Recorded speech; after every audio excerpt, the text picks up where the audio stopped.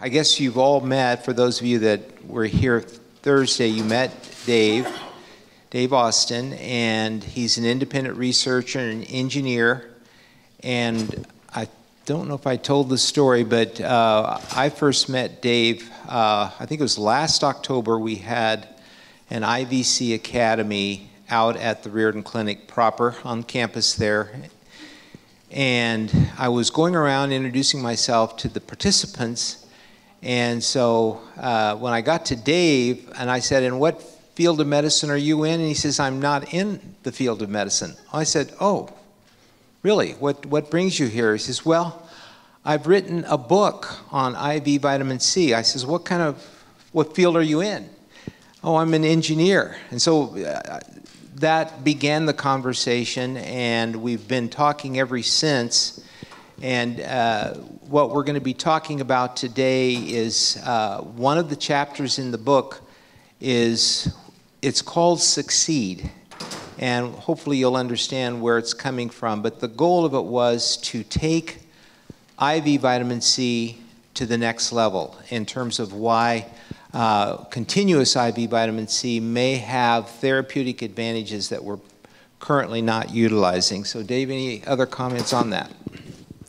Just only that it has been a phenomenal opportunity for me. When I first spoke with Dr. Ron, I just thought, I wanted to learn everything that I could. I thought I'd taken the material as far as I could, and hope that maybe I could get some more information. And Dr. Ron has been so gracious and helpful and beneficial. And since then, we've been able to collaborate, and it has just been an awesome opportunity. I think we've taken it to the next step since then, and what we're going to present to you today is the result of that collaboration. And this is about the right time in the seminar or the symposium, because we've covered so many details, but yet this is the area that I think deserves more exploration. And so it all stems from the fact that we had this strange thing happen however millions of years ago that it was, that, or whatever the period of time that it was, that the gene changed. There was some kind of a mutation or change that resulted in our inability to convert glucose into vitamin C. And so this has been the human dilemma. And yet here we all are sitting here having evolved from our ancestors, and they have all been successful. So there's something that we're doing right, but maybe part of the issue is that we've been able to survive because the planet itself and the environment itself has been friendly enough that we could make do with just getting our vitamin C from an external source. But maybe that is changing. So I'm sure all of you know about the L-galonolactone oxidase enzyme and the importance of it in terms of making vitamin C. But since we don't make it, we have to fall back to the RDA, right? And you all know what the RDA stands for. That's the ridiculous daily allowance for vitamin C. And it's enough. It's one of the few areas in life where we're just trying to barely get by. Everything else in life, we want to have better this and optimal that and the best house and the best car and the best kids and everything, except for vitamin C. We want to just make it the absolute minimum. And so we do seem to get by, but as we look around, and what we've learned so far in this symposium is that there is a tsunami of chronic illness hitting, and I don't think we've seen the worst of it. And so we are at a point in civilization where, as one of my friends said, we were talking about this, and he says, "Well, humans make vitamin C." And I said, "They do?" And he says, "Yeah, we make it in the factory, and we put it in capsules, and we stir it in. We make it, but we have to take it in order to get those really high doses." And Linus Pauling always referred to the goat as being the best vitamin C synthesizing animal on the planet. And I always show this slide as a way of demonstrating to audiences that intravenous vitamin C is not as absurd as it seems, that in the animal world, when there's tremendous stress, there is the capability of gearing up to make quite a lot more. And so what we may actually be dealing with in our culture now is what Irwin Stone called hypoascorbemia, just that it's a genetic disorder that we all suffer from, maybe to different degrees. Dr. Levy's revelation that maybe there is a way to rejuvenate, and maybe maybe there's always been people that have the ability to make some vitamin C. The story of the sailors that leave and with 3 ships and 120 sailors, and they come back with 30 sailors because all the rest have succumbed to scurvy. Well, why didn't the 30 succumb? Maybe there is still capabilities to make more vitamin C, but it's a minimal amount. It's still at a level that it may not get us to the point to where we need to be in order to deal with cancer or to deal with Lyme disease, or people who are so seriously ill that they need more than what can be provided by just oral dosing or even supplementation of small amounts. So Dave, I'll let you start to talk about Succeed. Yeah, so basically the idea behind Succeed is that we want to be able to get to a situation where we can do what we did, say, 100,000 years ago, and our ancestors, that we were able to, at one point, manufacture our own vitamin C. We can't do that yet. We found Dr. Levy has provided us with some fantastic information that looks like that we would be able to improve upon that, and there's some great science behind that. In the meantime, we can perhaps simulate that sort of thing. And there's really 2 advantages behind doing that versus just doing the bolus doses that we do right now, where you just go fast and furious and give them as much as you can in the shortest time possible.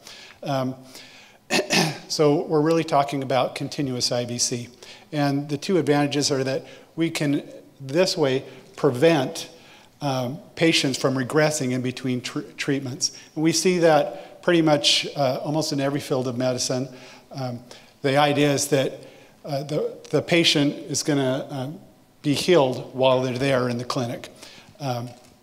They go home and they get worse, they come back, and we make them survive in the clinic. Well, we would like to fix that issue to where they're always healing. The other one is we want to be able to leverage a newly discovered or recently discovered anti-cancer mechanism of IVC. That first one, continuous therapeutic vitamin C, prevents patient regression in between treatments. The example of this that you see here is with regard to cancer, but it's really with regard to just about any disease here.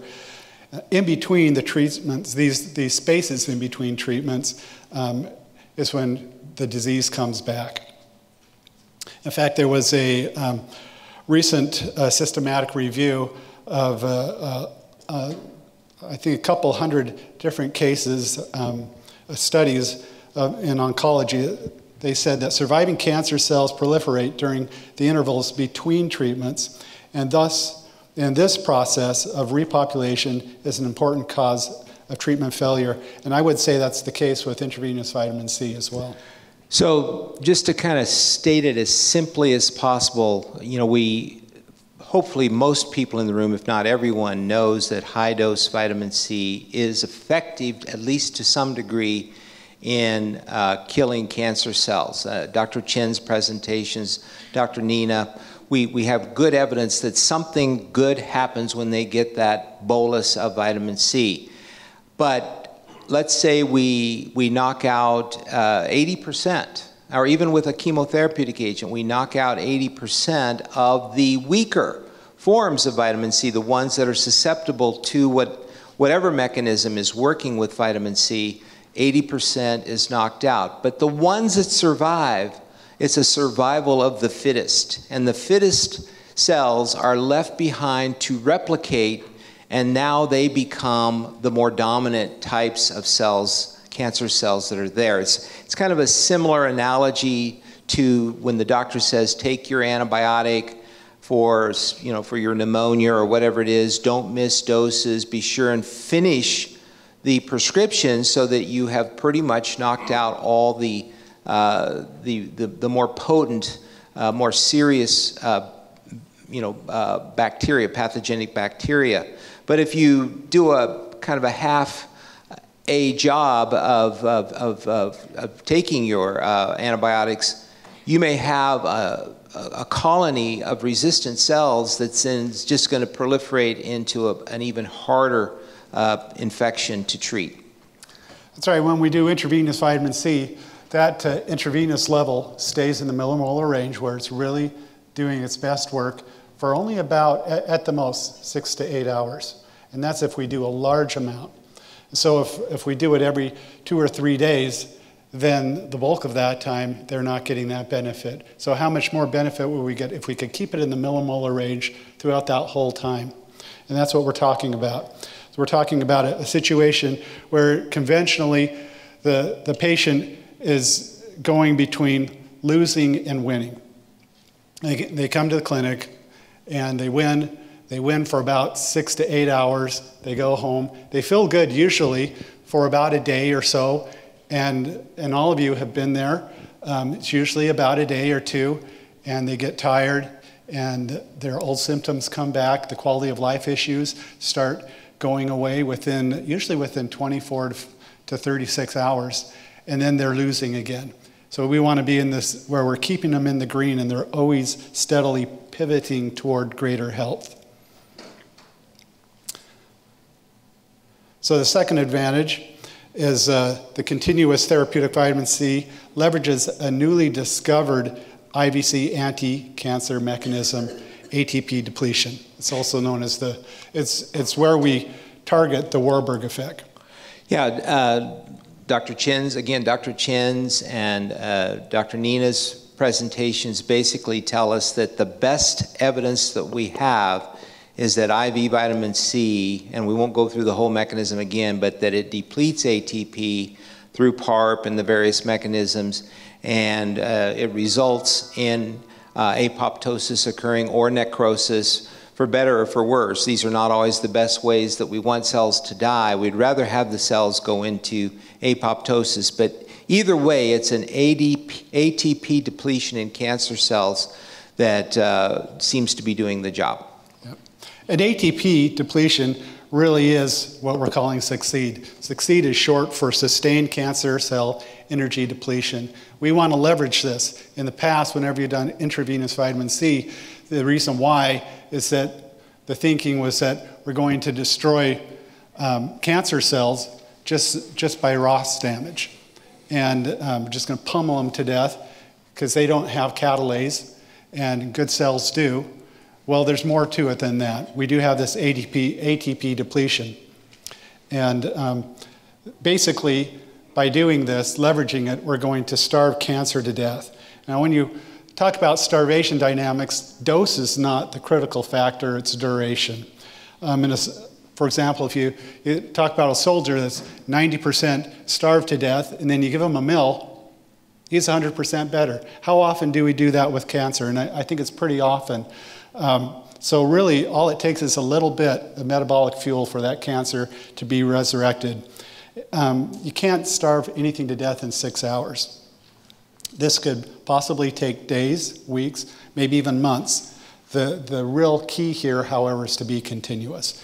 And also, this idea of continuous IVC, it's not really taking anything away from whatever adjunctive therapies, whether you're talking about ketogenic, you're talking about aerobic exercise, better sleep, adequate nutrition. It really is another more effective way of using IVC. We think, this is really an idea at this point. It's not been proven other than we will show you that the proof may be the resurrection of the data that Dr. Riordan accumulated after Dr. Pauling died. Dr. Riordan we started RECNAC, and Dr. Riordan wanted to at least replicate what Dr. Linus Pauling and Eamon Cameron were doing in Scotland.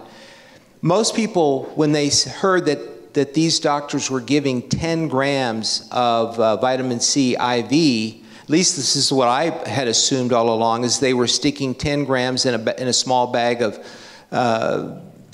water, ringers, or whatever it was, and dripping it in over maybe 15 or 20 minutes. But no, this was continuous infusion for 10 days, 10 grams a day for 10 days. So they were doing continuous infusion. So Dr. Riordan did replicate that at the University of Nebraska in people who were in-stage hospice patients that had pretty much everything else had been exhausted at that point. And so then he used more than 10 grams, but he was still giving it continuous IV. And so what was published was the phase 1 data, which basically said it was safe, other than you have to watch out for low potassium and a few things that they pointed out in the paper. It's safe, but Dr. Nina contacted one of our early researchers, and he still had the complete set of data, and that's what Dr. Nina was reporting on at the end of her presentation. Yeah, so there have been about a dozen studies that have demonstrated that ATP is depleted by vitamin C.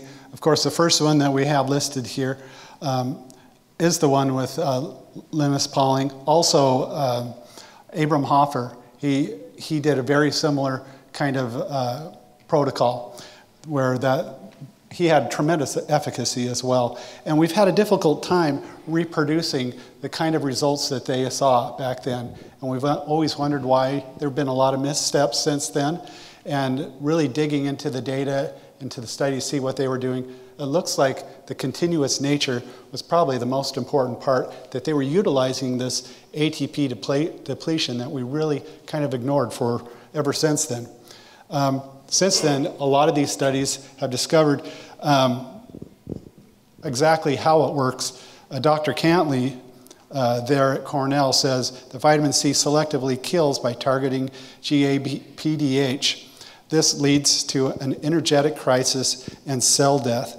And Dr. Lasanti says doxycycline, it basically shuts down the OXPHOS path to energy. Vitamin C shuts down the glycolic pathway to energy, effectively starving the cancer population. Now, these are stem cells, they're cancer stem cells.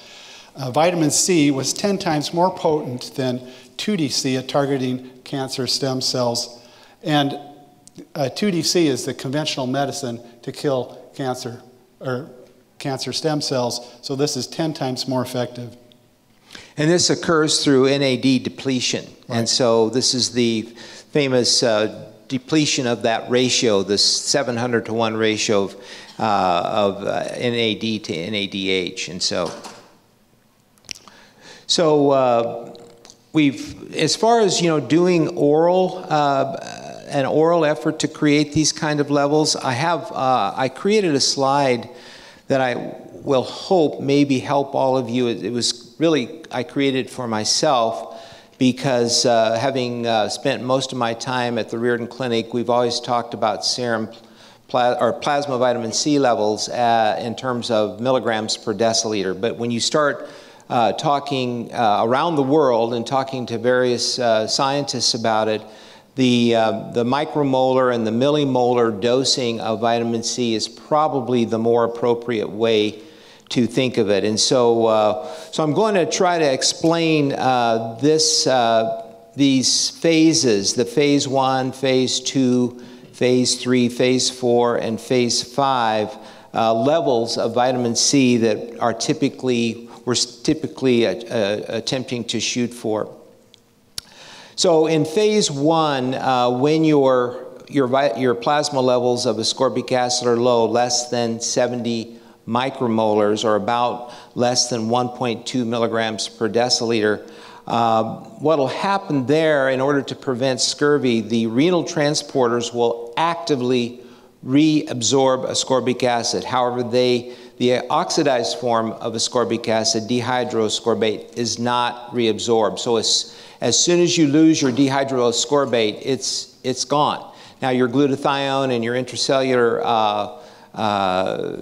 enzymes can rehabilitate and restore dehydroascorbate, but that takes energy, and you have to have the cofactors in order to do that.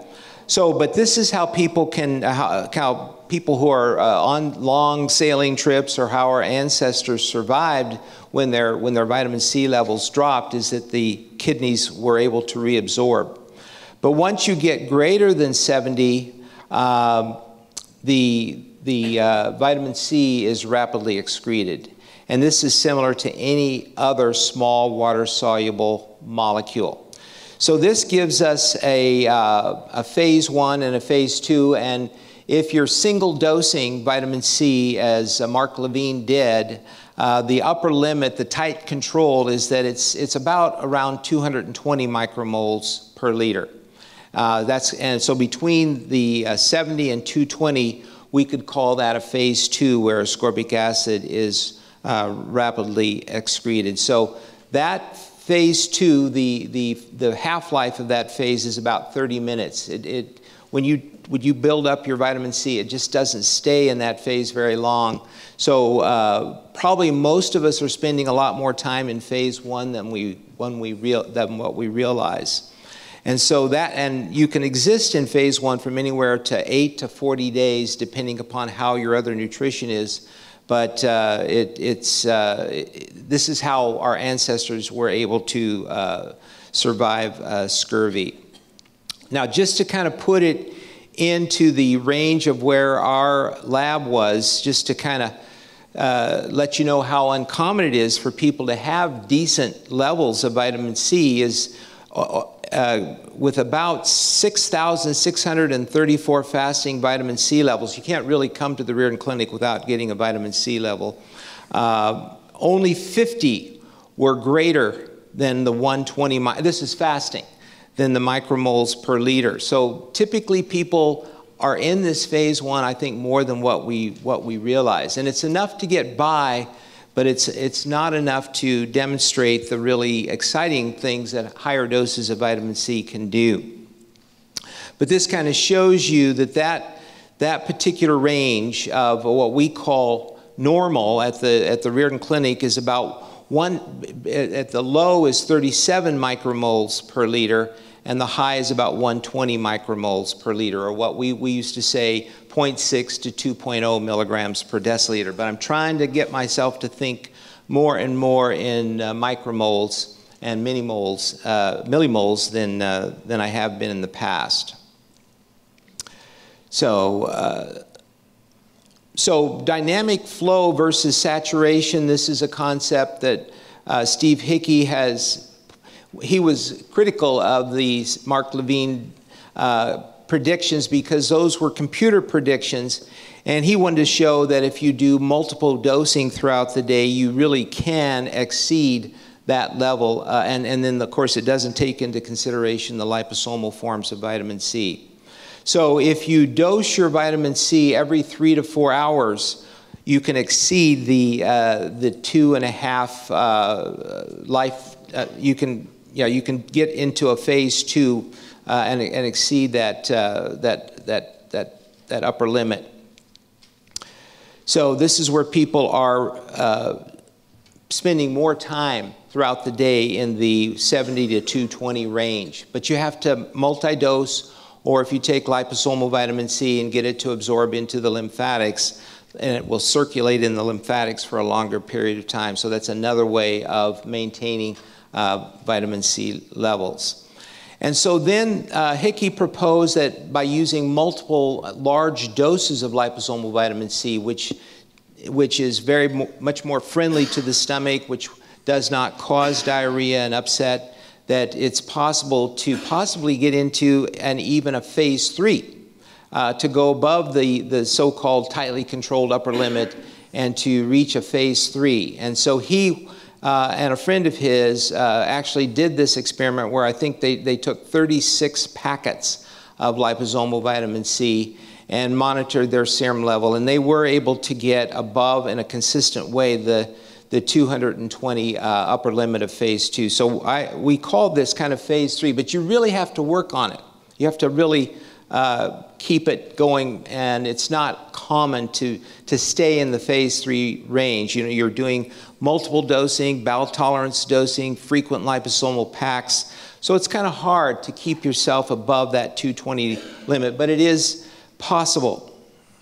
So this is what he called the dynamic flow definition, that you're using intervals of about 5.5 lives and using progressively higher doses. Now, if you do that for months and years, Irwin Stone had a friend, his name was Joe Kieniger, back in a 1982 letter to St. George. He noted that this gentleman was able to have a blood level of 32 milligrams per deciliter, which is 1,817 micromoles, or 1.8 millimoles per liter. And so that's what I thought would be an example of a mid-dose. So, but to get that, this Joe had to take 80 grams of ascorbic acid a day, and he did that over a 2.5-year period. Anyone here taking 80 grams of vitamin C orally per day? I mean, that's a job. It's a job. And so, but it is possible, but you have to really retrain your system to do it. So the mid-dose is possible orally, but we really can't expect patients to do it. We're not going to see, I mean, we have a hard enough time as it is getting patients to take oral vitamin C. They'll do their IV vitamin C. We tell them to take at least their 4,000 milligrams of vitamin C. But the multi-dose protocol that Dr. Levy has in his books, we actually do promote that. The question is how many people really do it. And so this is what we're dealing with. It's not so much compliance, it's just total inconvenience, and especially if they have guts that are not very susceptible to vitamin C. Yeah, in addition to that, cancer patients, they really burn through their vitamin C quickly. They're really using it all because of the damage that they have in their body. And I did a lot of research with people who actually had cancer that were trying to get their vitamin C levels up as high as they could. And they have a much harder time. As we know from before, 30% of cancer patients will have their vitamin C levels below the scurvy level. And so a lot of the numbers that are done to show how high you can get your blood levels with oral consumption are done with LTP people. So with someone who's in cancer, it might not be possible at all. I know it works for myself that I can get above 220 just with oral dosing. Last year, when I came to the symposium, I had mine tested. I wasn't doing liposomal or anything like that, but I was sick, and so I was taking tons at that time, and the results came back, and mine was 352. So it's possible to break that ceiling. Now, I've done it a lot before. I've been doing megadosing for a very long time, and but again, yeah, it's probably not reasonable to expect that it's going to be that beneficial. A lot of your cancer patients they don't feel well. They don't have much of an appetite. They've got a sensitive stomach. They are not always as motivated as just because they're so tired. And so it's a problem. So this is where we start talking about, can we provide IVs on a continuous basis in between the bolus? We want to continue. We're not giving up on the bolus of IV vitamin C, but can we do continuous IV vitamin C in between? And this is not a new idea. Was it Michael Gonzalez that proposed the pulsing, using giving a high dose of vitamin C and then having the patient come back 4 hours later and then pulsing them with smaller doses to try to maintain the higher dose. And that's certainly one thing, but you can't really send a patient home on that type of a protocol. So this is, again, just going over the fact that Cameron and Pauling we're using this. And again, there is the misperception that they gave it as a bolus, a small bolus, but actually it was by continuous infusion. And of course, Mortel at the Mayo did not actually replicate the studies. And so really it was an unfortunate event. So we've So you're all aware of the vitamin C pharmacokinetics that was published in the Annals of Internal Medicine, and that, again, the idea that maybe there is a ceiling unless you give the vitamin C by IV. But what this does tell us that when you give it by IV, even 1.25 grams, you're hitting 885 micromoles per liter. Let me show that. So, and then as we heard on sepsis, they're only using 1.5 grams IV every 6 hours. So they're getting into this mid-range, this close to 1 millimole or 1,000 micromoles per liter. And so there's something about that dose that is effective, and maybe we can use it on a continuous basis. So this is just that same data that Dr. Fowler presented as well. So now what we're talking about is filling in that yellow zone. There's a kind of a red zone there between 450 and 1,000 that it's very hard to hit unless you're taking tremendous amounts of vitamin C. But if we were to do it IV on a continuous basis, the thought is we could hit that mid dose with continuous IV vitamin C. So how do you do it continuously? Really, you've got to use an ambulatory pump. And the reason why we stopped it after Pauling's study was because it just became too expensive. Back then, people could stay in the hospital for a long time, and it wasn't nearly as expensive as it is today. It's just not possible to do the way he did it. You have to have an ambulatory pump, and there's really two kinds. There's mechanical pumps and there's elastomeric pumps, and there's advantages to either one. The main advantage of the mechanical is mostly that it's cheaper. And they've done studies where people have used both, and overwhelmingly people who have used both, where they can use both, they always prefer the elastomeric ones. Typically, you have to use the mechanical pumps in the hospital, and so far we've had a difficult time finding hospitals that are even willing to let us give IV vitamin C in the hospital. So it's another reason that we're looking at these ambulatory pumps. So these are Dr. Ron's results. Yeah, so last Friday, knowing that the conference was going to get started, I thought and following Dr. Riordan's dictum that never do anything that you weren't willing to do on your own, I thought, hey, Chris, our head nurse, was able to get an elastomeric pump, and we had them there ready to go.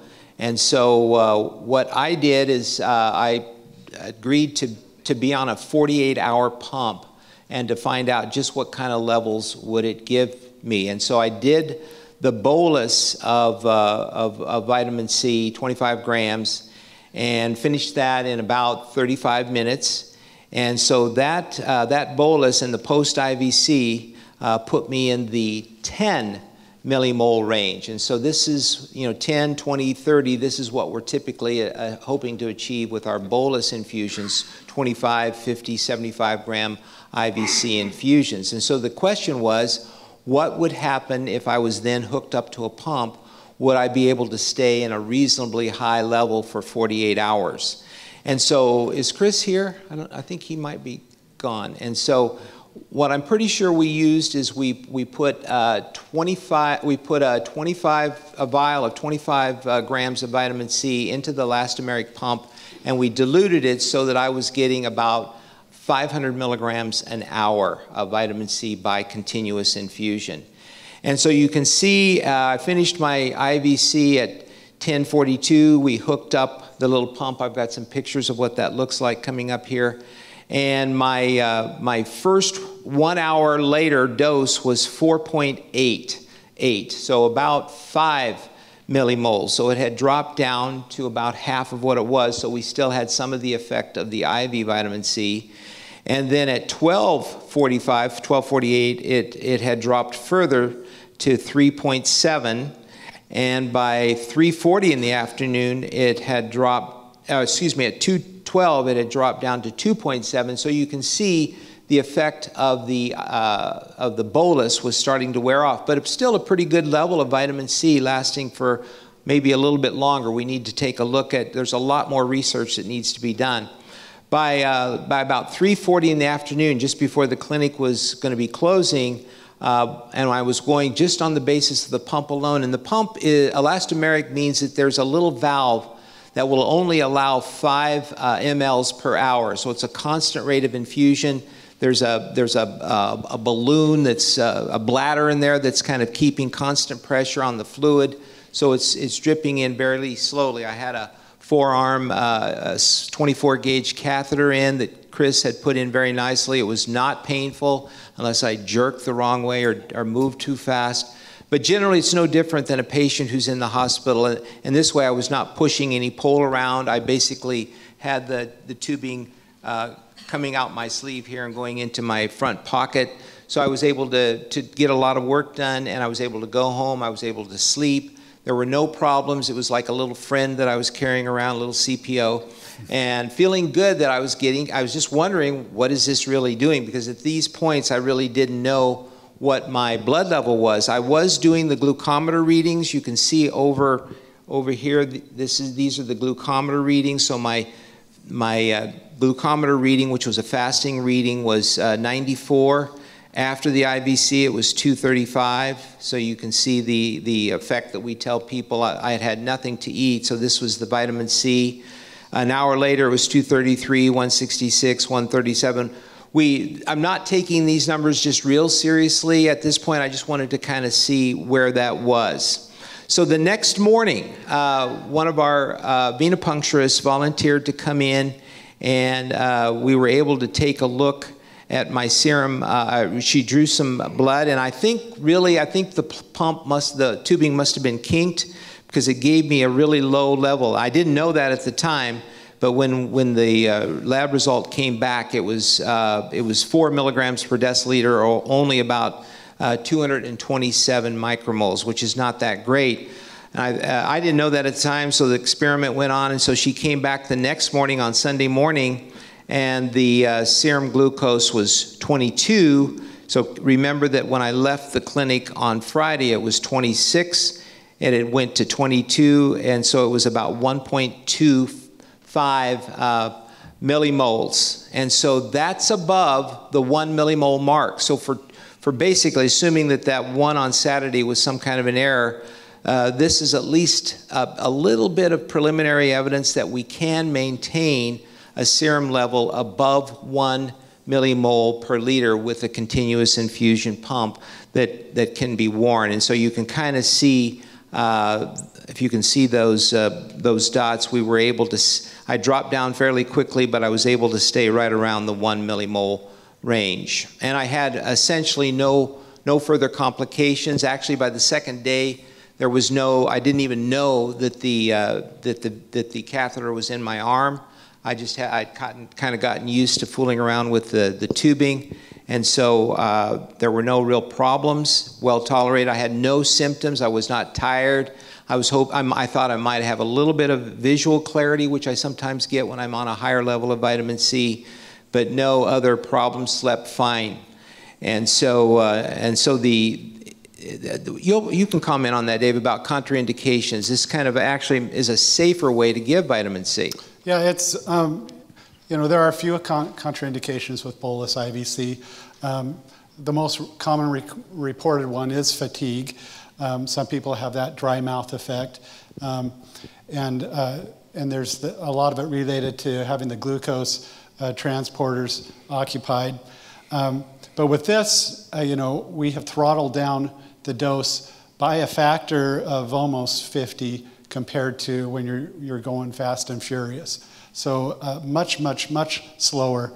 As a result, it is my belief that we will have probably none of these contraindications that you normally have with bolus IVC. If you're G6PD deficient, it may be possible that with this we may be able to do without that test.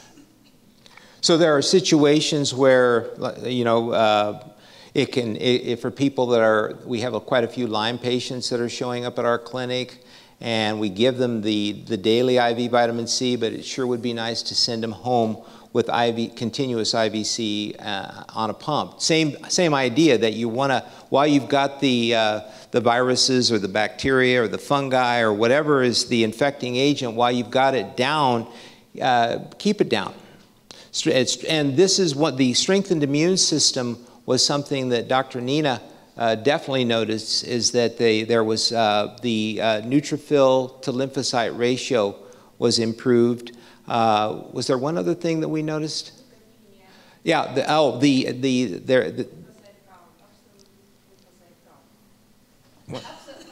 I'm going to let you just tell them real quick what you observed. When I analyzed data, which we previously did not really analyze, I was really impressed. And what was amazing about this study is that Dr. Hugh measured 1 week or 10 days before for these patients' parameters, then exactly before treatment, and several times during treatment. So you can look at dynamic, how parameters were changed. And what we found, neutrophil to lymphocyte ratio before, 10 days before, was higher than during treatment.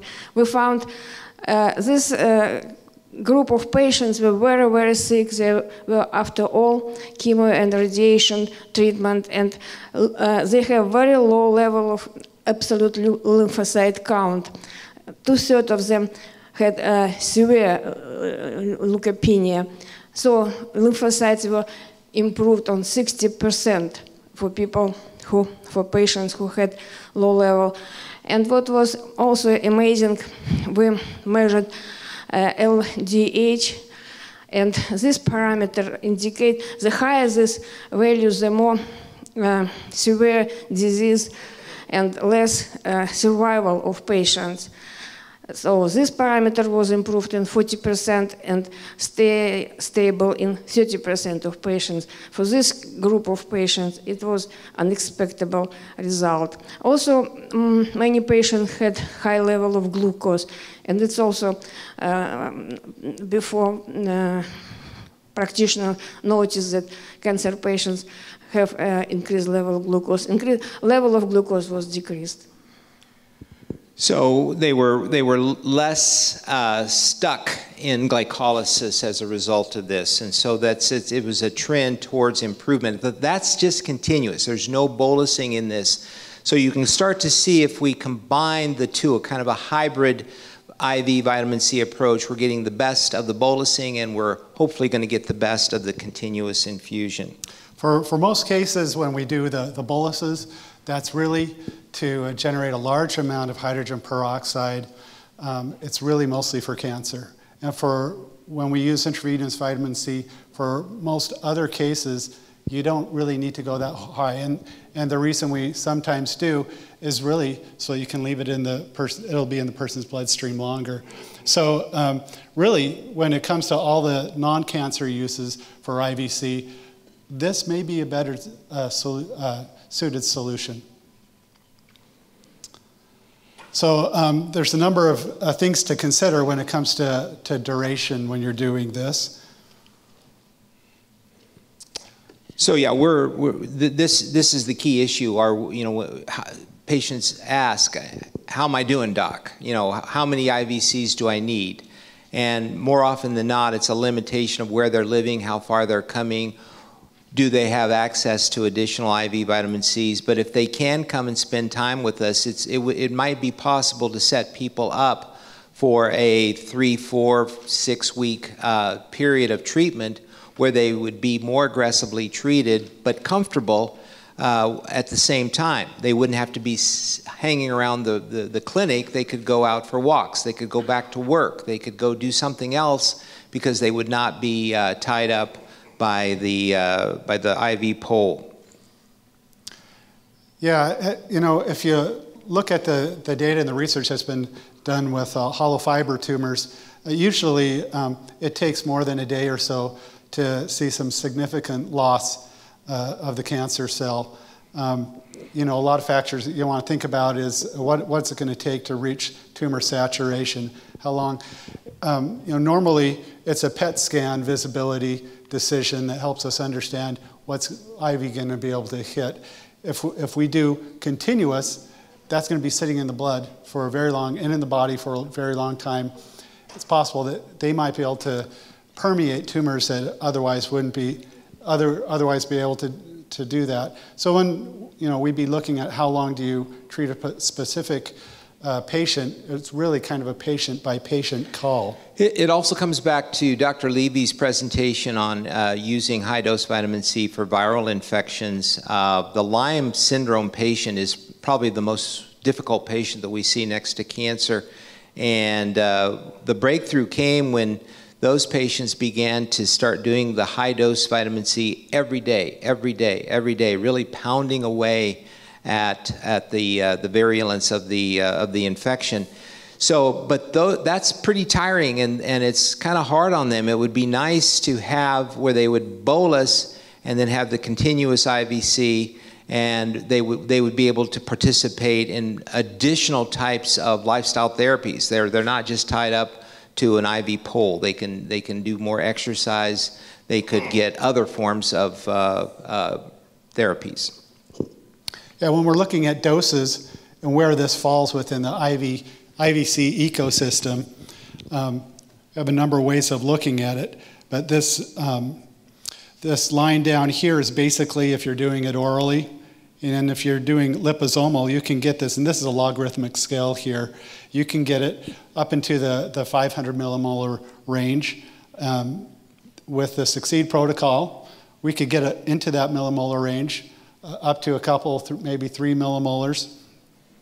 And then if you combine that with the bolus treatments, you're really setting a situation where the cancer is just constantly pummeled. And you know, I think this particular graph doesn't really tell all the story for liposomal. You know, theoretically, it'd be, and I don't see any reason why it wouldn't be, if these liposomes are still intact when they're in the bloodstream. And if one of them deliver a solid, intact liposome to a cancer cell, that's, for that cancer cell, a much higher concentration than you're seeing here.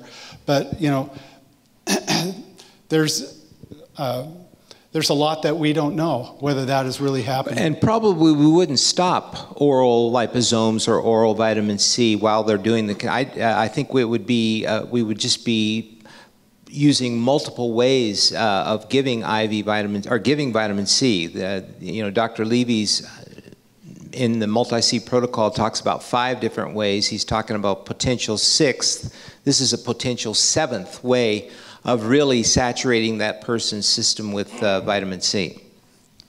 Yeah, some other dose factors to consider. You know, we were looking at anywhere from 0.25 to 2.5 grams per hour, depending on a lot of factors, the patient wellness, their illness severity, the kind of conditions that you're treating.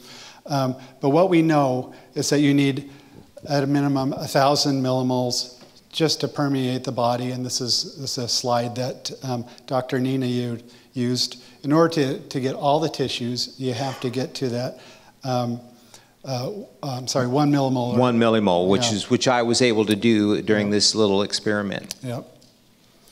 Yeah, with just 0.5 grams an hour. That's really not very much.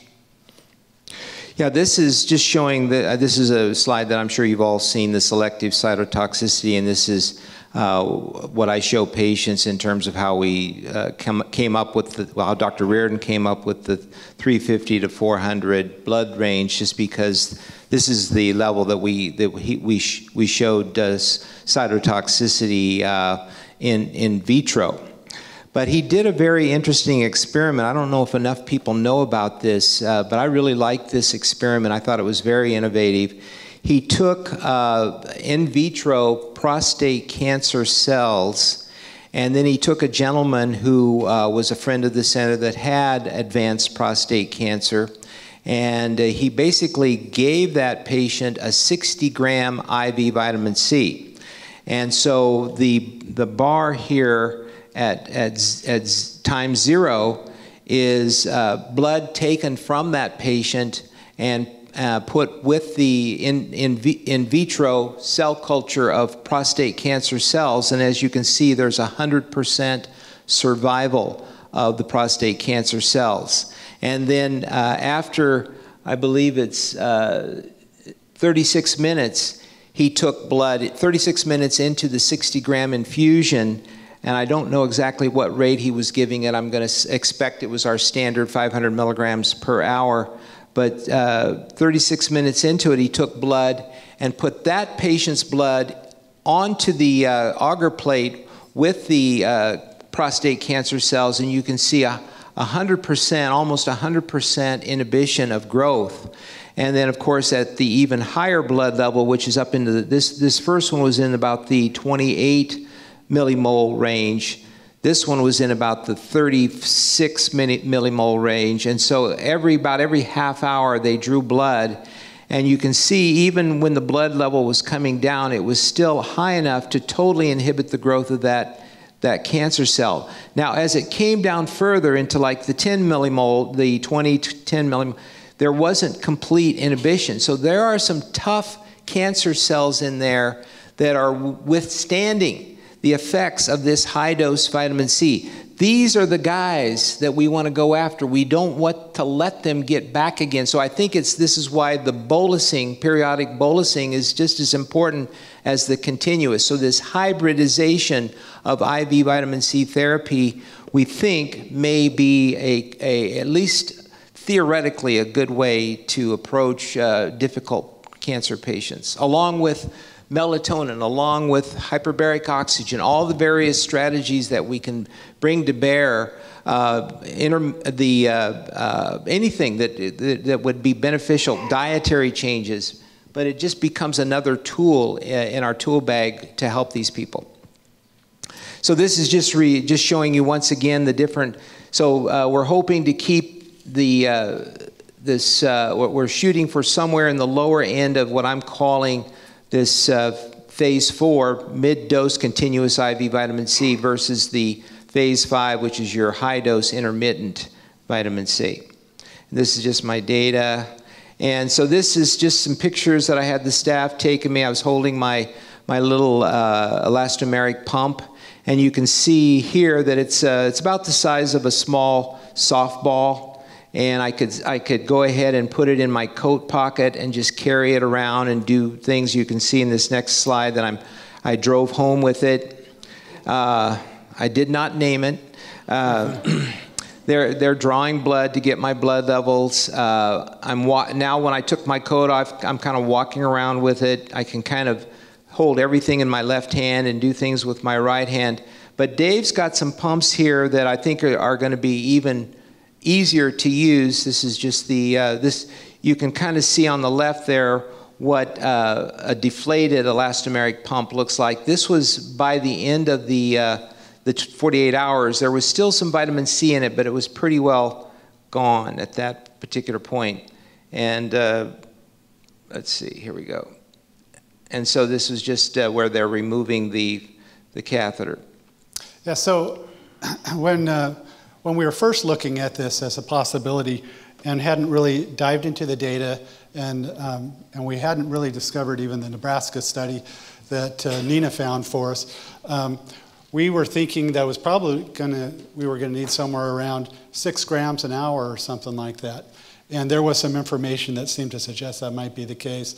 And so I never set out to design a pump, but none of the pumps seemed like it would be able to be feasible to be able to deliver that. Now that it looks like in many cases we wouldn't need that much, we don't need as large of a pump, but nonetheless I did my design and came up with a better design.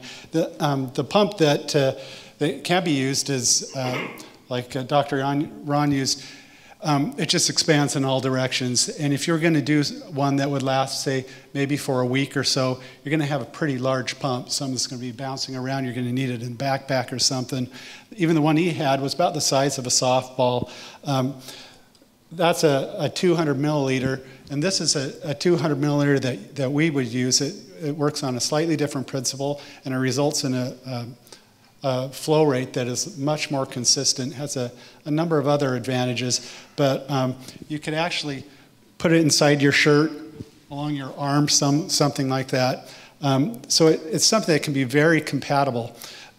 We also have a larger version. This one actually wraps around you, and such as you see in this picture here, the runner has it in basically what's called a runner's belt. So not bulky, not obtrusive, and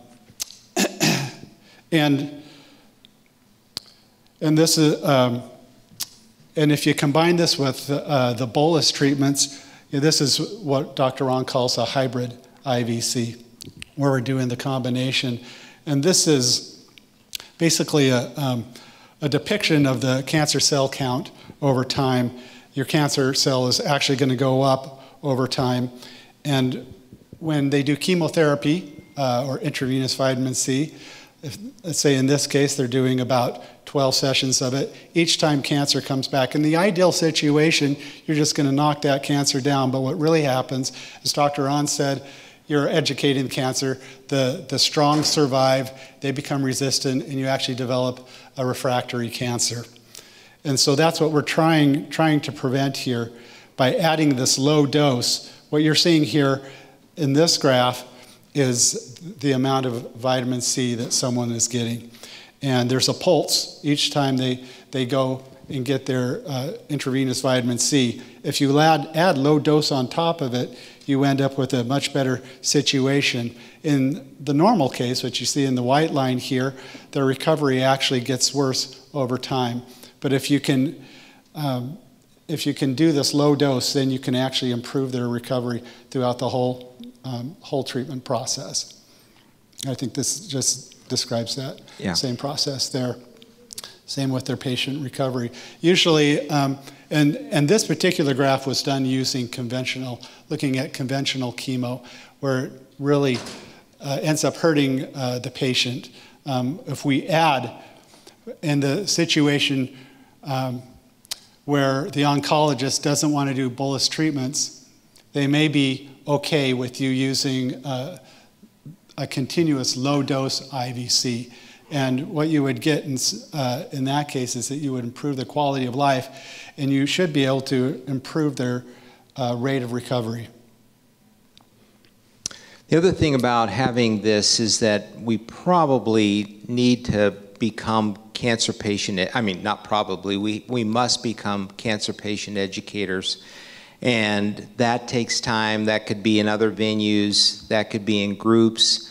And if this were developed properly, because I'm just sure there's going to be more and more chronically ill patients coming down the pike. This they become a semi-captive audience. They're not just coming in for IVC. They can actually move around, and we can put them in cooking classes. We can have them do more vigorous exercises. They can do different body work and whatnot, all the while they're still getting their IV vitamin C. There's a psychological dimension to it as well. Having this in my arm and knowing that it was vitamin C going in, there's something about that I think is psychologically reinforcing. If people know anything about the vitamin C, that they're getting a continuous infusion of the vitamin C that's going to make them stronger and help them beat the cancer. Yeah.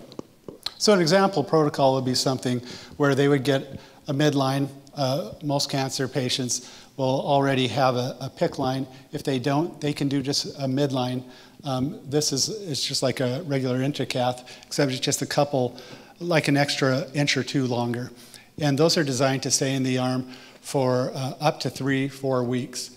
And they can do that. It's not as invasive as a PICC line. Dr. Ron, you just used a regular intracath. Yeah, it was just a number 24, 1.5 inch or 1 inch intercath, and it was stable the whole time.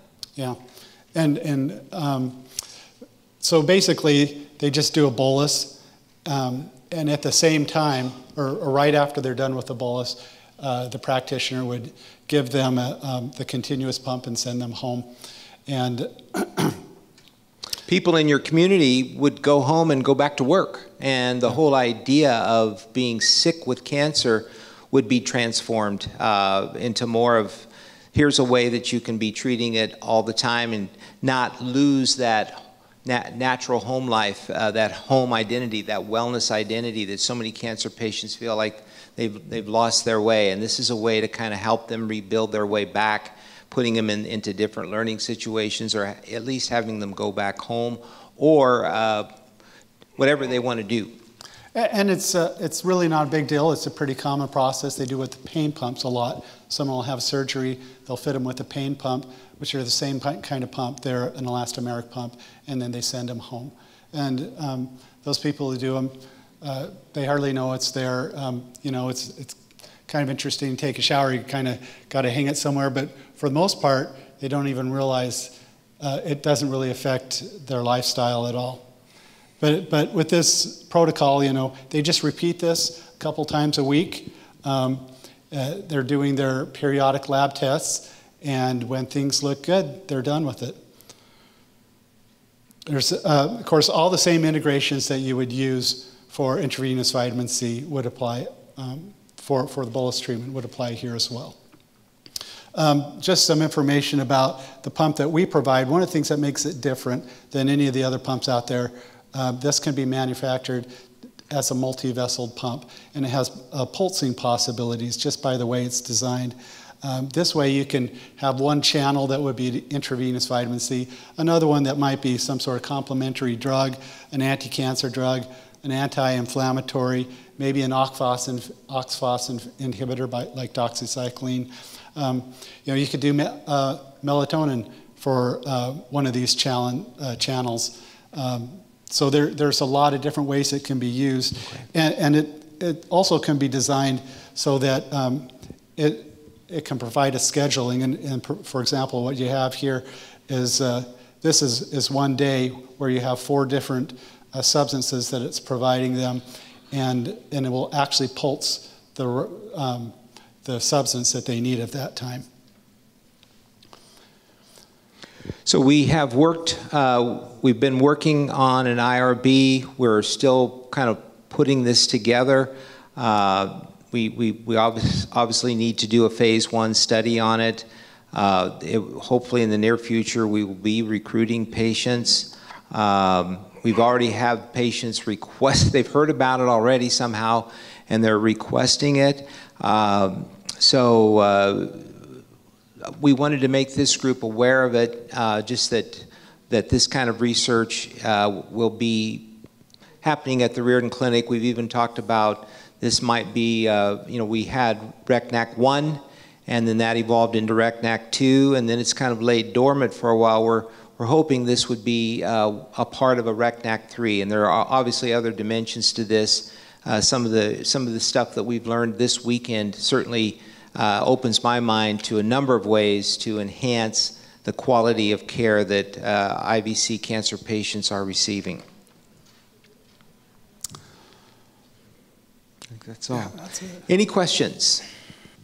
You know, it makes me think a little bit about an observation I've seen just simply by accidental observation. Yeah, over time, and that is normally, you know, with the chemo. So I'm using chemo, so it's a cidal agent similar to the vitamin C. Normally, I don't know how you guys are, but you know, I started off doing this with the cidal treatment until I could see like maybe nothing on the scan. Okay, I think that's wrong. Do you get that? Yeah, okay. So, because accidentally I found that all I want to do is see a response, and then we stop it. Wait a while, and that while could be 3-4 months. And then come back, bang, do another little interval, and that way I haven't seen any resistance develop, and I'm getting a lot better results, rather than going for that home run right off the top. Yeah. I get your point, is that maybe we have been allopathically brainwashed into thinking that we have to stamp the evil cancer totally out of the body, rather than thinking that cancer is us. It's just it's a dysfunctional set of cells that are doing the best they can to survive in a bad environment, and if we can improve the microenvironment of where that cancer is, those cells go dormant, they go quiescent. And your point is, which is a really kind of it's really an amazing idea to think that, wait a minute, this whole notion that the American Cancer Society has put out, that the war on cancer, maybe we don't need to be making war at all, we maybe need to be making peace. And then that way we are able to coexist with these cells, and in the meantime continue to do everything we can, like Naisha has done with her tumor. She's got a really interesting story, but that tumor is in a quiescent state. It's there, but it doesn't need to grow because the factors that make it grow are no longer present because we have changed the microcellular environment. And we've probably changed our macrocellular environment as well in terms of all the things that we do to take care of ourselves. That's a good point. Tom. We also generated a little thought here. We know, for example, that, it's going to sound completely unrelated when I start out here, we know, for example, that virtually all heart attacks come from pathological organisms in the mouth, root canals, etc. But we also know that many, many people that have root canals don't get heart attacks. Now, from the work of Dr. Broda Barnes, where he showed that out of 1,500 patients, adult patients, got all the diseases, undoubtedly had tons of oral infections. Over 20 years, when he tightly controlled thyroid function, there were 4 heart attacks. The Framingham study showed there should have been 80. Okay? Point being is, my speculation is, what allows you to live at peace with your cancer and it not metastasizing is very similar to what allows you to stay at peace and not metastasize a focal infection in your mouth. So I think as a part of cancer therapy, I would suggest strongly that these people get tightly balanced T3, reverse T3 numbers. Thank you. Good. Good. Here we go. Yes. That's really interesting that Dr. Levy would bring up infections, because that kind of segues into my remark over here. And of course, I'm going to say something that sounds crazy again. A few years ago, I started really getting into a lot of this stuff, and one of the things that I started learning a lot about is invasive pathogens that originate in the gut. We have 100 trillion organisms in our large intestine, so I thought it would be smart to start paying attention to that.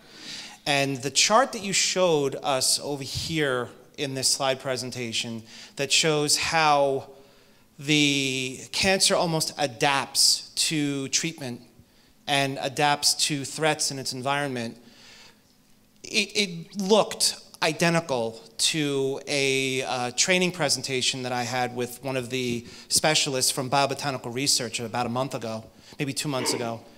And we were discussing the spirochete Borrelia and how it kind of turtles up and reacts to perceived threats, and how it eventually forms a biofilm community to protect itself from antibiotics. And we know that Candida does that. We know that just about every bacteria and fungi on the planet does that. And the methodology was to attack the organism subversively over time, and to not give it that huge, massive push of the botanicals, to do it very, very slowly so it doesn't perceive it as a threat, and to damage the efflux pumps that the organisms have. And the chart as far as how it reacts was identical to what you showed us. And that leads me to something that I read a long time ago that really got me interested in this, and that was something called The Germ That Causes Cancer. And it was a... Doug Kaufman. Doug Kaufman. But you see, I didn't really buy it. You know, I got to be honest. I didn't really buy it. I thought it was really cool and it was something to explore. And I thought it was interesting how certain antifungal medications like diflucan seem to have had a tremendous effect on reducing certain tumors. And then in 2016, I was actually working in a clinic as the nutritional consultant for a physician. And there was a patient that came in that said, that, and this was his story.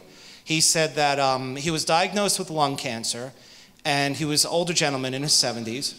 And his daughter, who was a microbiologist and really, really tied into really very advanced laboratory testing, which you guys do, she said, I don't buy it. So she had him tested, and they found out that he didn't actually have cancer. He had an invasive candida infection in his lungs that looked identical to cancer in all the screenings. And at that point, I was convinced. And after seeing this over here, I think that one of the things that we need to do moving forward is start looking at cancer as if it's not like just some sort of abnormal cell growth. It actually is a pathogen. Yeah. No, I don't disagree with you at all, and I think that kind of fits this same model in the sense that if you know, we know from Curing the Incurable how well high-dose vitamin C controls infection, and so and there are a number of people that do believe that the spores from fungi do nest themselves into cells, waiting for the right circumstances to emerge. And so we're just basically trying to get ourselves out of those, quote, right circumstances.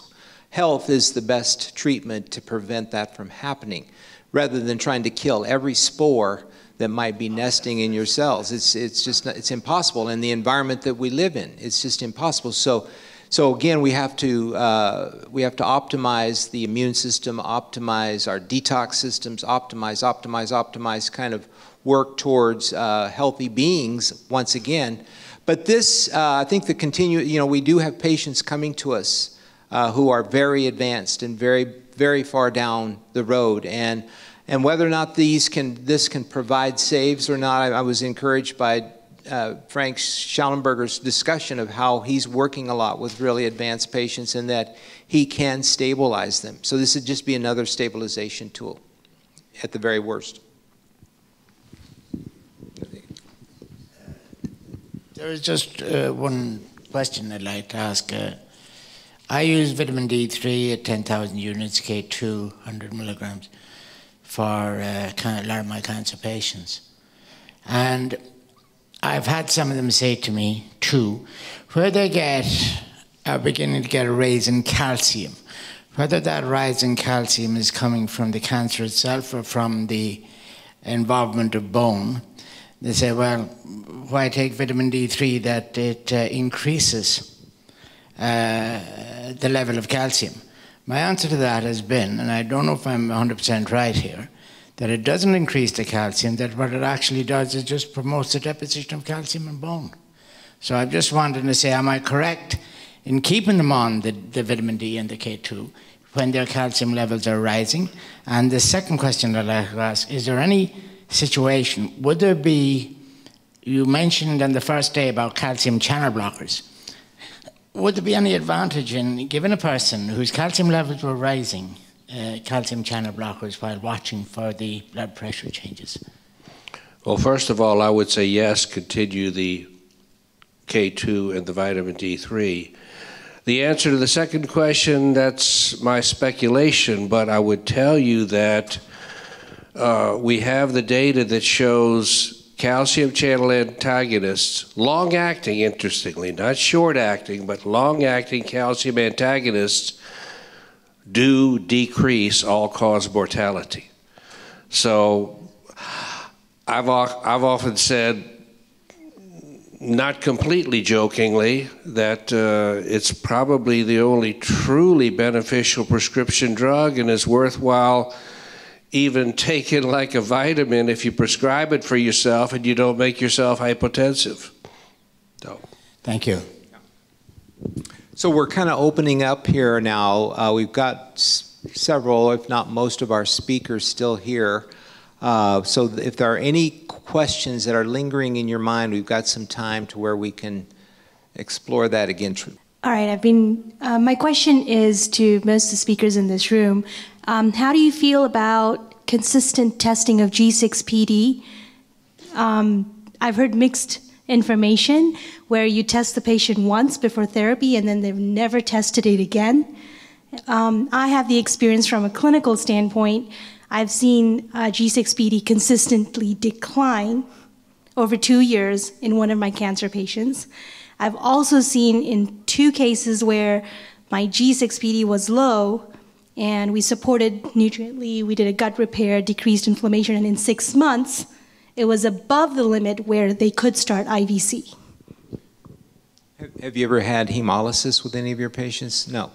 Yeah, Dr. Levy has some feelings on that. I can let him address that. I thought you were going to do it. This is basically all speculation, okay? However, as a brief review, G6PD deficiency results in increased oxidative stress inside the red blood cells, which means when sources of more oxidative stress come in, they could be prone to hemolysis. Now, first of all, the G6PD deficiency, except in some groups, is really quite rare. And I think at the Riordan Clinic, you've seen 3 or 4 positive tests in how many years? 31 years.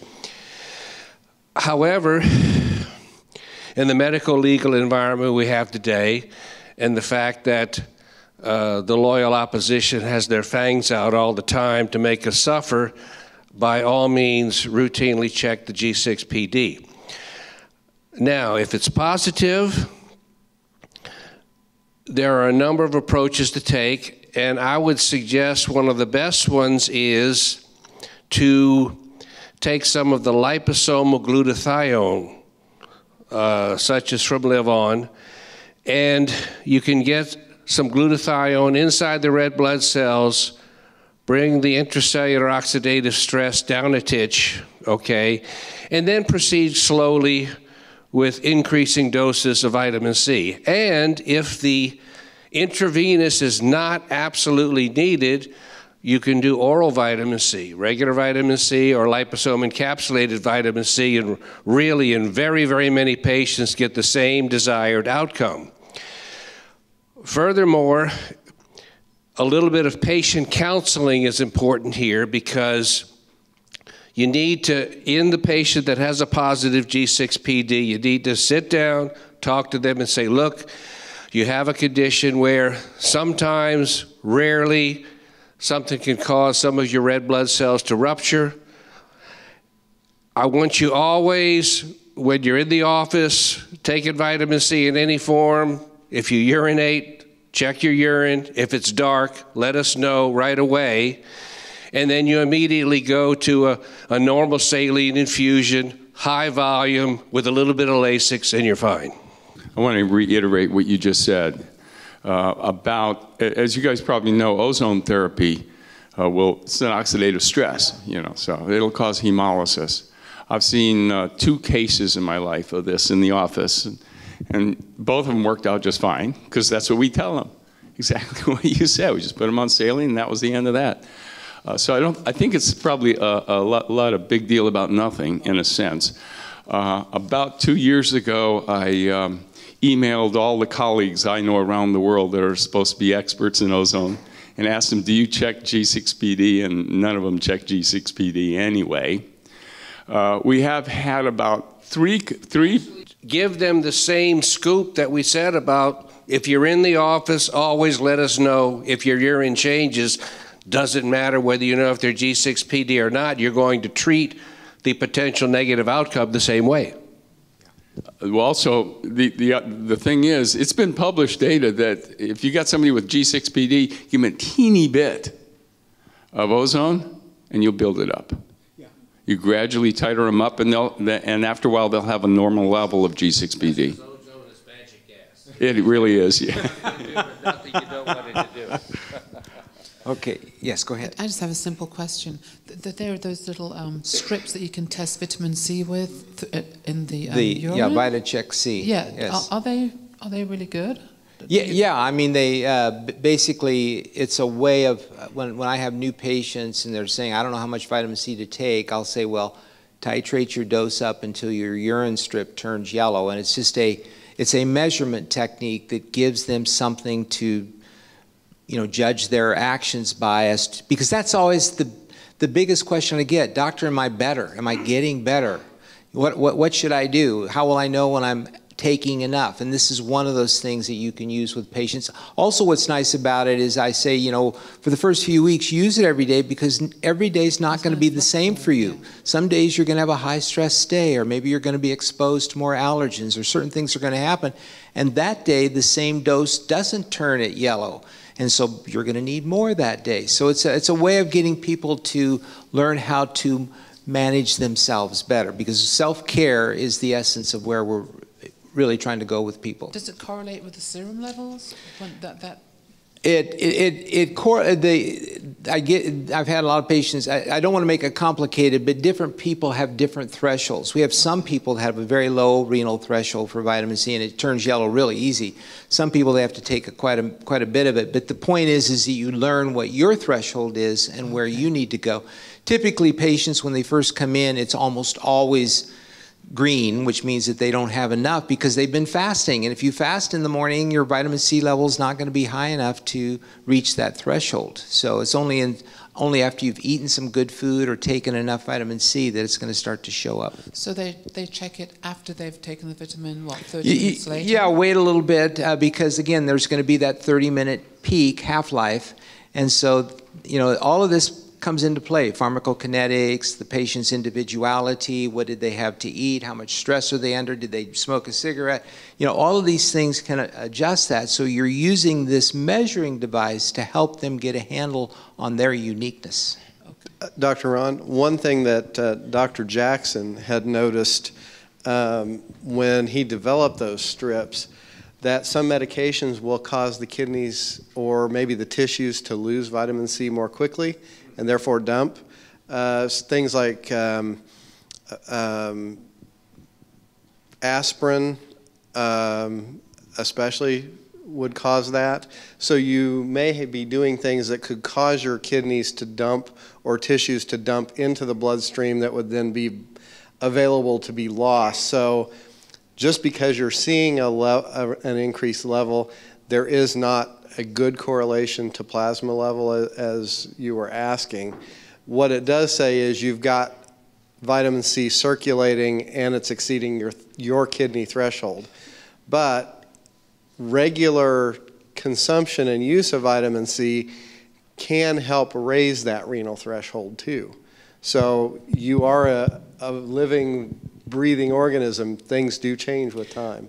The Japanese have developed a vitamin C, kind of like a glucometer, vitamin C glucometer, where you can use the little finger thing, prick your finger, and get a very accurate. And I think that's going to be a better tool in the long run. And we're planning to use that as part of the research on the pump, just to see what kind of levels we're actually getting with people, depending upon various circumstances of stress, diet, sleep, things like that, because we really don't know enough about the pharmacokinetics of vitamin C. We have some information, but there are people that really think there's more to be learned about vitamin C pharmacokinetics.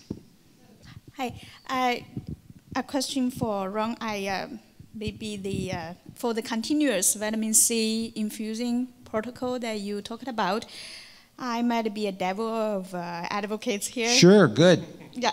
So in the laboratory, if we want to develop a drug-resistant cancer cell, what we do is we expose the cell chronically to no concentration of that particular drug.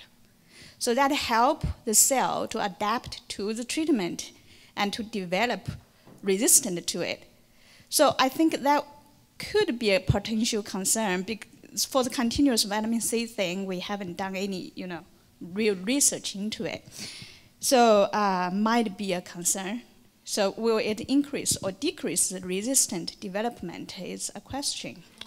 That's why I think we would want to do it in the context of the bolus and then the low dose. I don't think we want to do just continuous low dose like Pauling did. Actually, the outcomes up in Nebraska, even though there were improvements that Dr.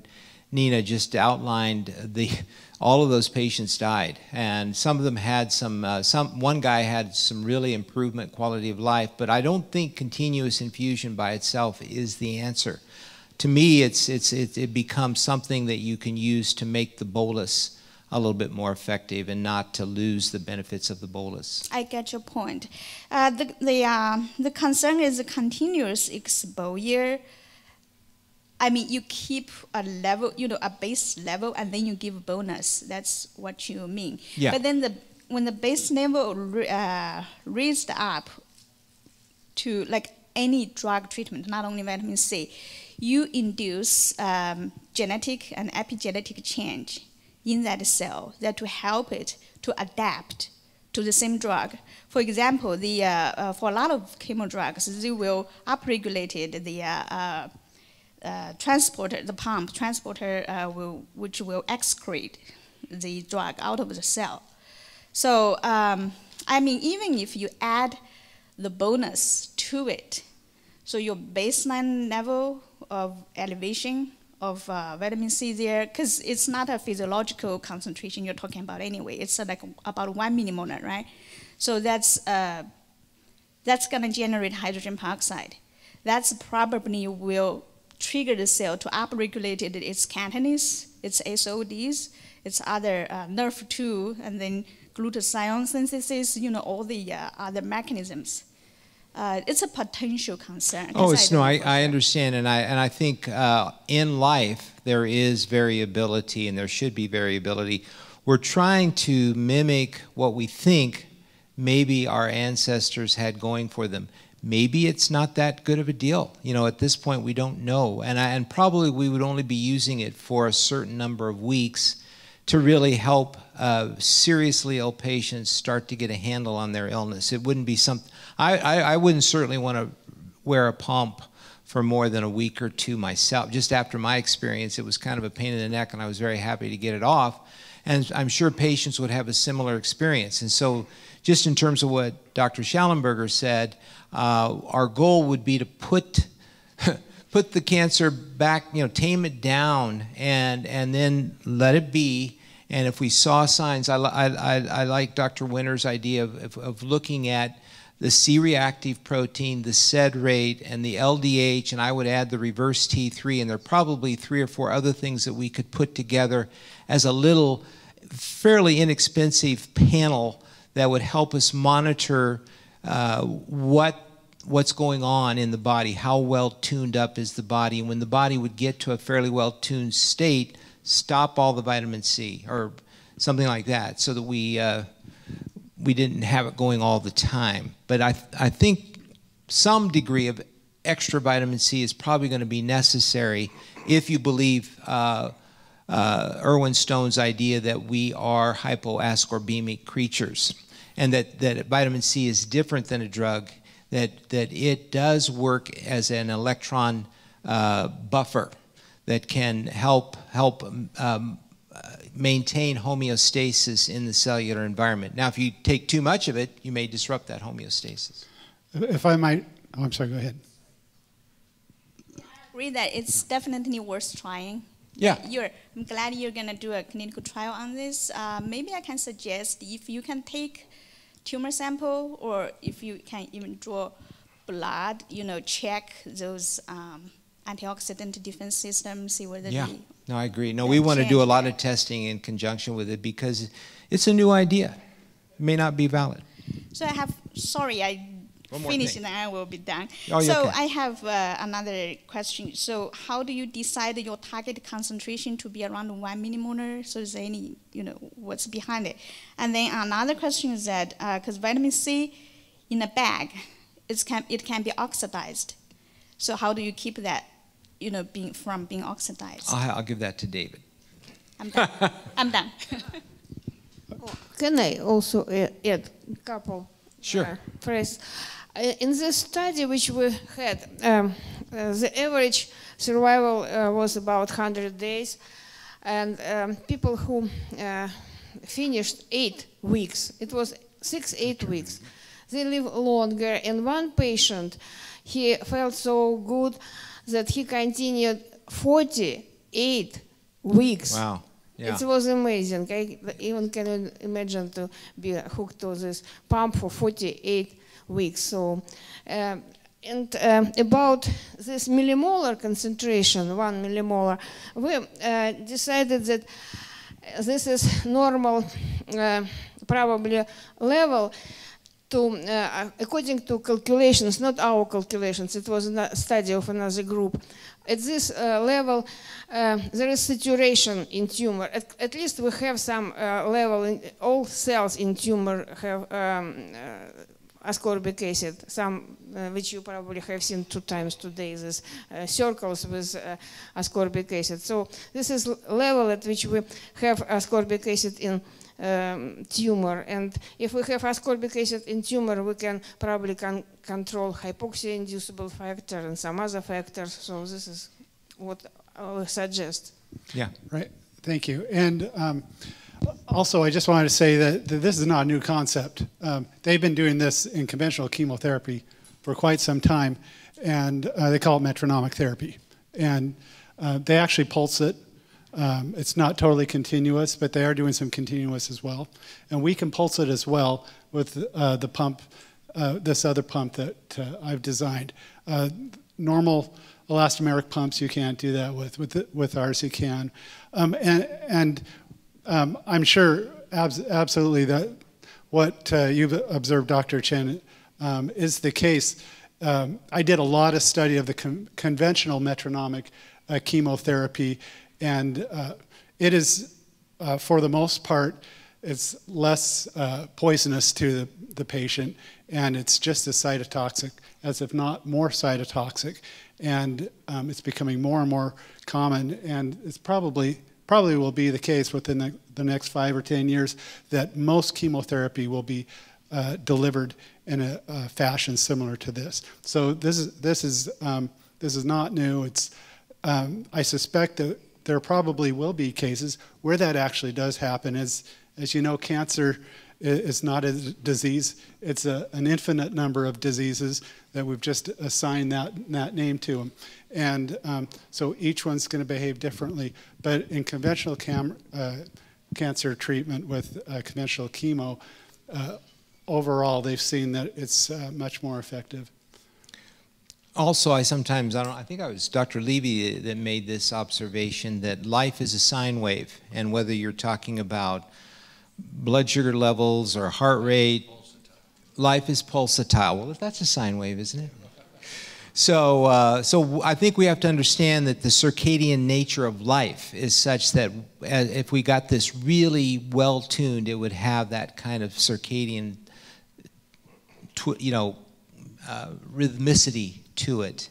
It's music, and if we can get it tuned properly, then we're going to have health. Yeah, this is a question actually for you guys. I've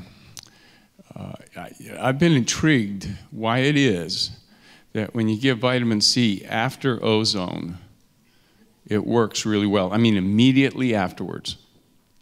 So I'm giving an ozone therapy to my patient. I'm loading them up now with lipoperoxides. They're at a very high level of serum lipoperoxides, okay? Then I'm infusing vitamin C in. So what's going to happen is I'm going to change the ratio of, I'm asking, dehydroascorbate, I'm going to change that ratio for the reduced to the oxidized ascorbate.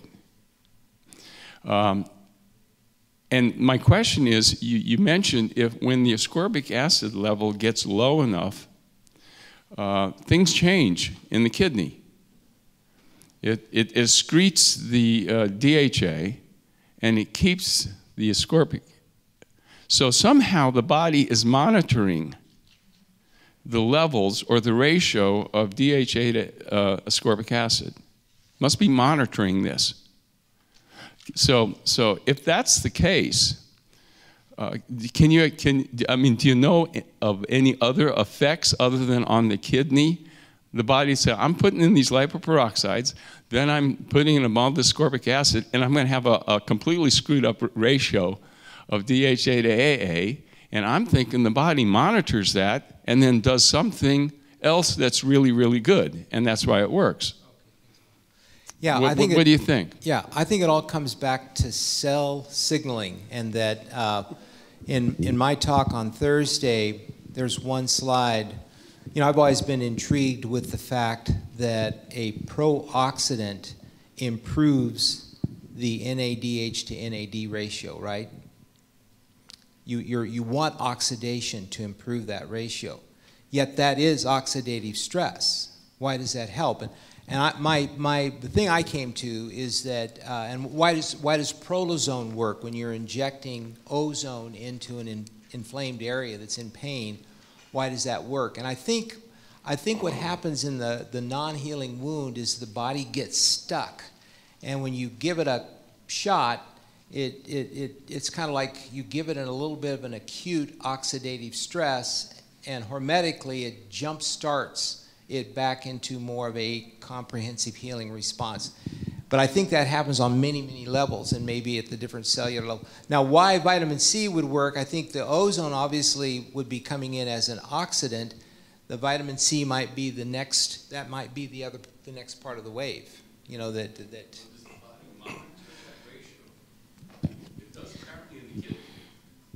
yeah, I think the body's monitoring everything, and how it knows how to respond to this is very primordial. That's the junk DNA is not junk. It's all that 90% of genes that we don't know what they do. I think they're regulatory genes, and cell signaling is so much more complicated and happening at a local level, and at an organ level, and at an organismic level. All this signaling is happening, and once again, we're just trying to get it all harmonized. And so when it's just totally out of sync, you have to put some kind of a stronger signal in to restart it back again. That's my only it's just theory. I don't know why. Dr. Ron, about ascorbic acid and DHA. When we give intravenous vitamin C and then we try to measure level of DHA in blood, there is no any DHA. DHA lifetime is several minutes. It goes back and forth, and if it loses this ring structure, it's already not DHA, it's already other products, and finally oxalate. So this is what I wanted to tell, that probably we don't have this, even in our future study, DHA will not be measurable, and I don't think that we can measure its effect in kidney and some other stuff. So we could not measure DHA in blood in any concentration of ascorbic acid. Well, I would, unless I misunderstood your initial question, I would initially approach it at a much more simplistic level and say that whether you're treating a cancer or an infection with ozone, any successful ozone treatment is going to generate a substantial amount of pro-oxidant metabolic byproducts, and that's, in my opinion, the primary reason why you would always follow it with vitamin C rather than precede it with vitamin C. Either one would be beneficial, okay? But I think you would have profoundly more protection and end up with a patient who felt a whole lot better after the whole process was done if they get the vitamin C second. It's a stress, and the adrenals respond to stress, but it's a boom, boom type of thing, and the adrenals have the highest amount of vitamin C of any other organ in the body next to the eyes, and so I think whenever there's a stress, it makes sense for vitamin C to come to the rescue. It's a rescue molecule. And I don't know if Robert Rowan did this because of my communication or it was his plan all along, but when he officially announced he was going to go to Sierra Leone to treat Ebola, I obviously wanted that to be a fantastic success. So I contacted Bob. I said, look, I said, I have no doubt your ozone is going to wipe out Ebola, no problem at all. But these are patients with horribly poor nutrition, and you don't want to have a large amount of pro-oxidant debris in these horribly malnourished people, or you could potentially have some people die from semi-Herxheimer type reactions. I would strongly encourage you to add some vitamin C as part of the protocol. And he did. I don't know if it was, like I said, it was already his plan to do that or not, but he had fabulous results and completely cured 3 people with primarily with ozone, and then with a little mop-up oral vitamin C. I think this is why we call it redox instead of like or dox. It's a red or ox. It's this cycling thing that it's the essence of life, and yet it's happening on many, many different levels. And I think at a macro level, when you give a pro-oxidant stress to the body, it's paradoxical. We're giving an oxidative stress substance to the body, but yet it's eliciting a healing response. And if you give the healing substance right on its tail, you're helping the healing response. That's my best way of understanding it. Basic kind of summary question. Good. So right now in your clinic, when a patient comes to you with cancer, what is your protocol in terms of how much vitamin C is in your IV, 50, 75, 100 grams? How do you judge that? And over what length of time is that IV dripped, and how frequent? I've never seen the same type of cancer patient, doesn't matter what their diagnosis is. And so we do have a standard protocol because we have to start somewhere. So we follow the Riordan protocol, 15, 25, 50, and do post-C saturation levels simply because it's a starting point that we feel comfortable with. And then what happens from there, it depends on what their nutrient levels come back as. I'm having the nurses always tell me how did they respond, what was their post-IVC saturation levels, what other therapies are they doing, what other things do we need to add. So I think it's just it's one protocol out of many that I think we need to be thinking about when we're dealing with cancer patients. It's a powerful one, and I think patients feel really good getting it. They feel better. It's amazing how much better they feel when they get it. And so if nothing else, for the quality of life that it gives, it's worth doing. But we do the Riordan protocol. I very seldom veer from that because to me it's like a home base. So then I'm going to wait and see how they respond to this standard protocol, and then that tells me my next step.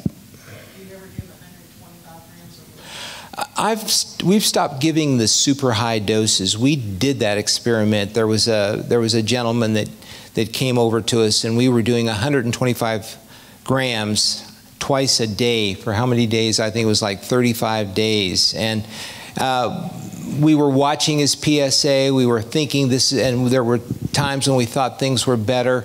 But then his assistant left, and he went on a fast, like a 3-day fast, and we were still giving him the high doses of vitamin C, and we had stopped the magnesium for some reason. We were going to try. We were doing too many things, and he went very hypokalemic on us. And so I'm just not ready to go for the home run in that way anymore. But he was also getting insulin too. He was getting which will insulin. Make you hypokalemic. Yep. Well, we're doing insulin potentiation without the drugs. But the lesson there was track the electrolytes on a much more regular basis. We thought we were monitoring him pretty close, but not close enough. Generally speaking, you know, there are people that seem to think that more and more and more is always better, but I'm not one of those people. I think there's a point where you get your benefit and you work within the context of how that patient is doing. And there always has to be a mop-up period. The body has to mop up what you've done and have a period of healing, and just pounding with a maximal dose a couple times a day, every day. He was on not necessarily the optimal approach. Right, and he was on some pretty strong anti-cancer drugs, and so there were too many factors. Too many variables, yeah. And so we don't do that anymore. So I know there are people, sometimes we'll do 100 grams if the person, if their numbers are showing that they're not getting enough with 75 or 50, but 50 to 75 is probably the target we most often aim for. I don't know why I thought of this, but this is a great study. If you guys haven't heard this study, there's a little lesson in it. And this was published maybe 3 years ago. And you know when you got prostate cancer and you're on the testosterone inhibitors, okay, and then eventually they stop working, right? Okay, so how can you maintain your dependence? How can you maintain the dependence of the cancer on testosterone? Because after a while it becomes independent. So what this guy did is he took 30 stage 4 prostate cancer patients. Some of them really bad and advanced, some of them not so much. And he took all 30 of these guys, and after they were on Lupron for 6 months, he started giving them a big old dose. It'd be like 800 milligrams of testosterone cypionate, IM, once a month. The idea was to maintain their dependency on testosterone. He's giving them a bunch. So they downregulate all their receptors. Is this clever or what? And the report was at the end of 1 year, none of them had developed resistance, which isn't a perfect study because it usually takes a couple years anyway. But the quality of life was a ton better, but none of them had developed resistance, and 2 of them went into complete remission with that kind of therapy. So it's kind of an interesting point to think about. Hello. Okay, sorry. Dr. Schallenberger, this is to comment on the question you asked about ozone and vitamin C. And I had to look it up, but there's this book called Ozone, A New Medicine. I forget who it was written by, but it's the Bacci, I think that's it, yeah. Anyways, in his book, he talks about how O3, when it mixes with plasma, it stimulates ROS and LOP. And there's this theory by by a doctor named Dr. Chen, who says when that happens, it creates, when LOP and ROS happens at the same time, it creates mitochondrial support, and it allows for vitamin C to get into the intracellular matrix of the cell more effectively. And so it's just kind of an idea. You know what, it's about 5:15, and we have a banquet that's going to be starting around 6 here, which I hope some of you may already have tickets for. And so I think we are ready for the rest of the students to adjourn school. And so I just want to thank all of you for being such a great audience, because a good audience makes for really good teachers. And I think we've had it going both ways these past 3 days. And so it's my fervent hope that you've gained a number of things, more than just one thing. Remember I said, one of my friends said she always hoped if she just learned one thing from a medical conference, she felt good. I'm hoping you've learned many, many things. And so, but thank you for coming, and Godspeed you home. And if we can be of any help to you, please call upon the Riordan Clinic. Thank you.